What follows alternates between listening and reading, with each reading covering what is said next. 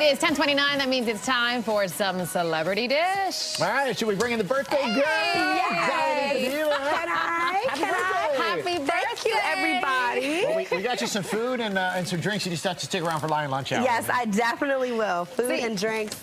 You've been doing it big on the gram. I saw, was it today or yesterday that you posted a little something? I think it was this morning. Okay. Yeah, it woke me up. There's more. There's more. There's more, so I hope you're not tired. It's my big 35th birthday. What did you call it, though? 35. Did you say 35? 35. Yeah. Not 35, but 35. 35. I'm so blessed. And if I would have told 10-year-old me that I would be celebrating my 35th birthday on TV, she would not have believed me. So I'm so happy to be here. I love that. We're happy to have Thank you. you. We're going to continue the celebration for a while now. Yes. Yes. In your honor. All right, well, Khloe Kardashian's love life is either being put on blast or under the microscope, and it's no different with big sis Kourtney, who has Khloe sitting under a lie detector test. Check this out. Are you sleeping with Tristan? No, I am not. I'm really not. Sam? Yes, that's true. Bravo. I would die if it said I was. Switcheroo. Khloe and Kourtney got candid during a video for Vanity Fair. The 14-minute video also sees Kourtney answering some juicy details about her relationship with new hubby Travis Barker. As for Khloe, who welcomed a son with ex Tristan, she says she's reached a new level of peace, saying, quote, "It only hurts me by holding on to all of this stuff, so I let it go."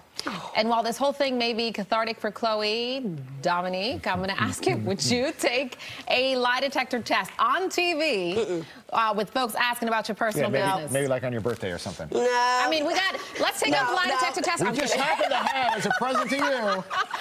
So you wouldn't do it? Absolutely not. Even on my Instagram, I do say, you know, private life, private, but I do live public life, public. Yeah. So my public life as my stage name, Dominique the Diva, you guys can have it all. I can be transparent with everyone, make sure I'm relatable. But when it comes to my real personal life, honey, I have to let you know, you don't know me like that. Yeah, y'all, she's not kidding, because I don't even know her government name. I just know her by Dominique. I have friends that don't know my government name.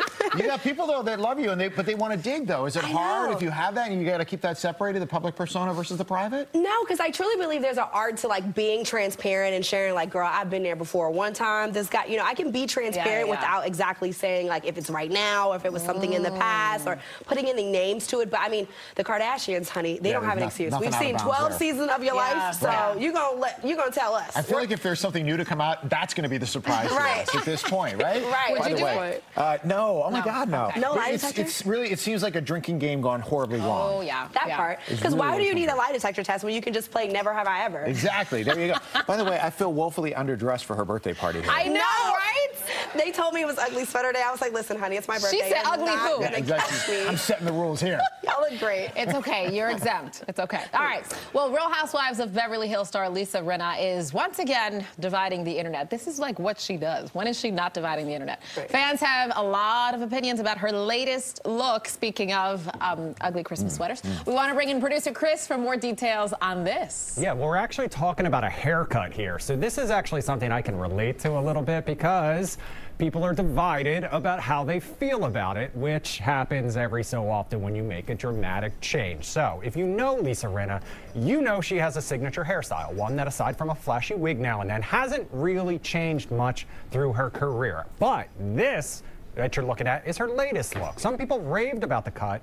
They compared it to Julia Roberts as Tinkerbell in Hook.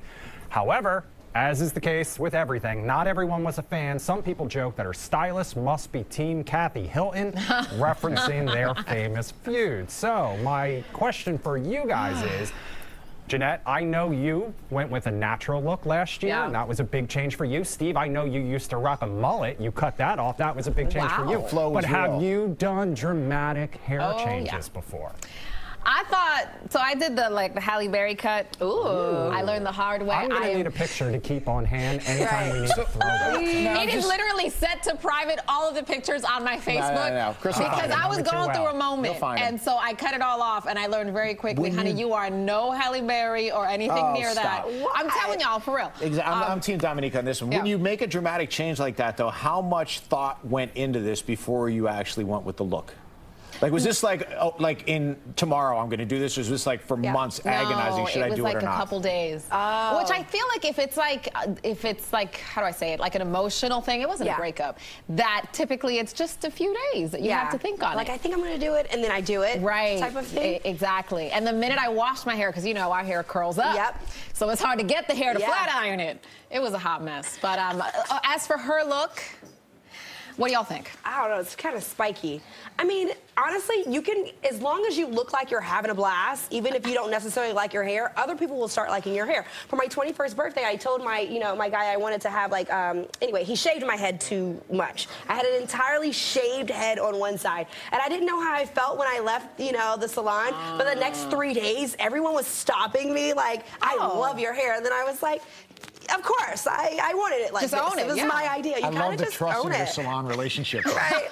I was sitting under the dryer like, oh my God. Isn't that the worst feeling? Oh my gosh. I don't know if I'm gonna like this. I feel like with producer Chris, Chris, I can't give you a signature look because I feel like you change it up as much as anybody. Yeah. But do you put a lot of thought process into doing it, or is it just like it's time? Basically what happens is it gets so long that I have no choice but to then cut it all off. But the problem is, and I know Tucker Barnes can relate to this, he gave me advice one time.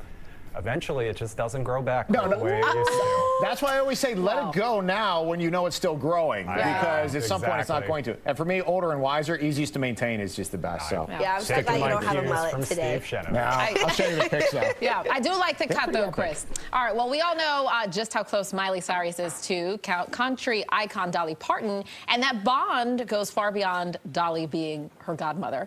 Cyrus was asked in a recent interview if she would ever consider playing Parton in a biopic. Miley said she basically wouldn't have to act, jokingly saying, quote, I'm tucked and plucked just like she taught me, adding she and her godmother have never spoken about the possibility of her playing her because she feels like she's already doing it.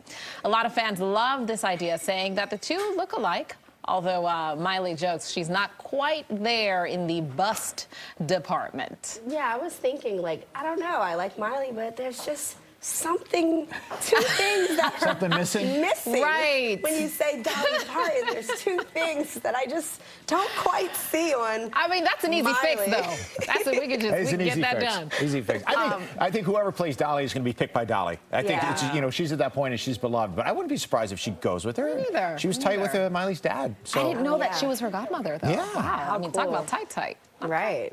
I'd love to see it. Talk about mullets.